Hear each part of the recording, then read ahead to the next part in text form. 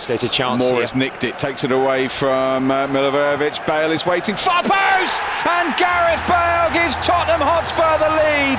He is given the acclaim to Harry Kane for the assist. Moore just robbed the ball, Kane looked up, and there was Gareth Bale. It's Tottenham Hotspur 1, Crystal Palace 0.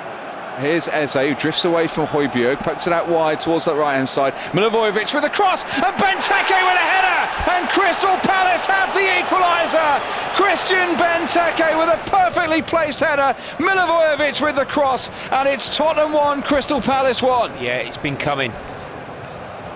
Extraordinary results as Bale again swirls it towards the left-hand side, brought under control by Reguilon. Here's a good teasing cross, far post, Kane's there towards Bale, who powers home his second goal of the evening.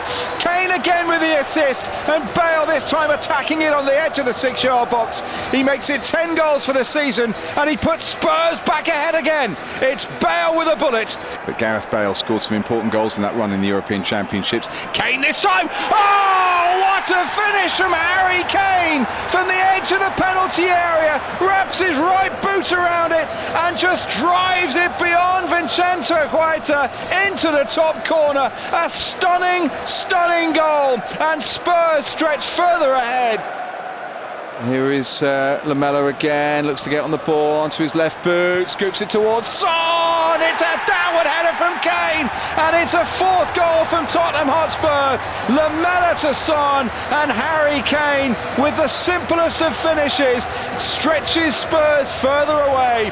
3 points guaranteed. It's Tottenham Hotspur 4, Crystal Palace 1.